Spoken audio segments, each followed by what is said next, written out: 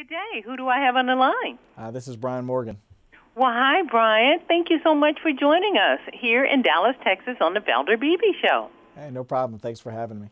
Well, tell me about your role in Esquire's Friday Night Tykes, which is one of the most, one of the most successful series out there. Well, I mean, my role is I'm the, co-founder, chief executive officer, and president of the Texas Youth Football Association. So, myself and about four other gentlemen run the league itself. So we're the kind of the governing body of the organizations that participate in our league. Well, you're from Texas. You know how big football here is in Texas, obviously, and that's probably why Friday Night Tykes is such a phenomenon on the Esquire network.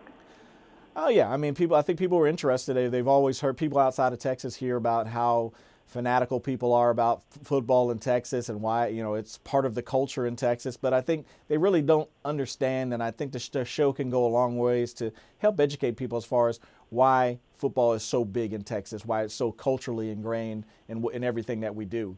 I've told people time and time again that it's, in Texas, it's, the saying is faith, family, and football, and not necessarily in that order.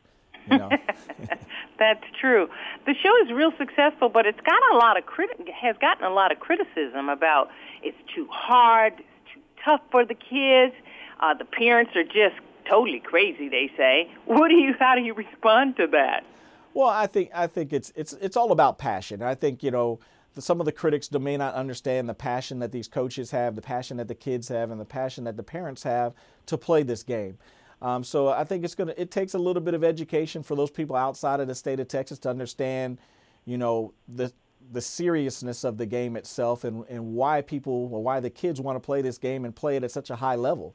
I just think it's a little bit tough for some people to grasp, but people who don't like the show won't watch it. People who do like the show are going to watch it. So, I mean, you always got to accept the good with the bad, I guess, when it comes with it. It's a 10-part docuseries, as I call it, and it follows 5 teams in the San Antonio Division and the Texas Youth Football Association. Do you think stars will emerge out of this?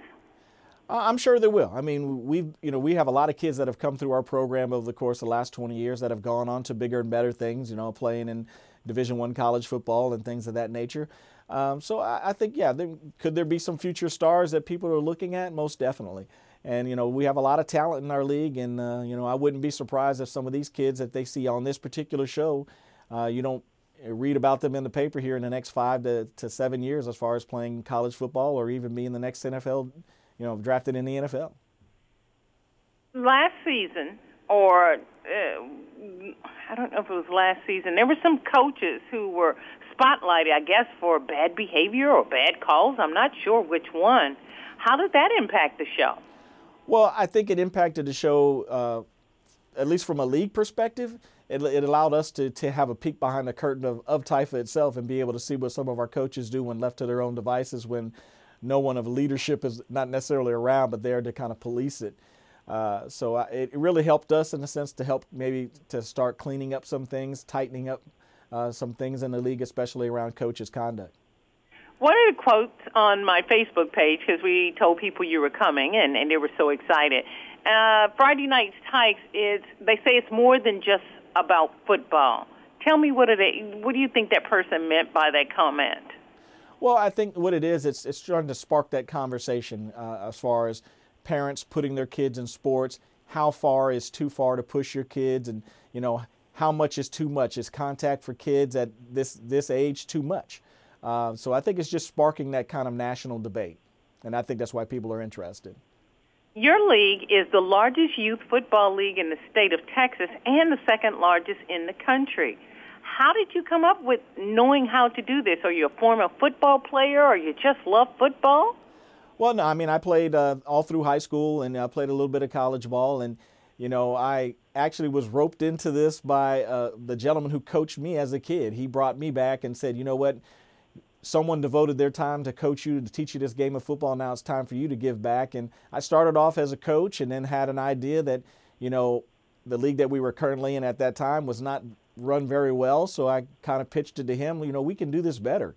If we just take a little bit more time and care as far as knowing what our people want, what the kids want, and how to put a league out there that's going to be attractive to everyone. So we kind of went from there. We started with 6 teams 20 years ago, and here we are now 20 years later with 105 organizations and 18,000 kids in our program. So, I do have a general love for the game. I love to see the kids out there on Saturdays, but more importantly, I want to provide an environment for them to learn this game safely and play in a competitive league and hopefully carry it to the next level. Well, Brian Morgan is president, CEO, and co-founder of the Texas Youth Football Association. I'm glad you had a chance to talk to all my listening audience in Texas and beyond. And when do you want them to tune in to Esquire's Friday Night Tykes? It airs the season premieres on Tuesday at 9 p.m. Eastern Standard Time and Pacific Time. So Tuesday night, tune in at 9 o'clock. Well, I guess since the Dallas Cowboys broke their heart, they'll be watching your teams. Thank you so much for coming on the Valder Beebe Show, Brian Morgan. Thank you for having me. Bye-bye.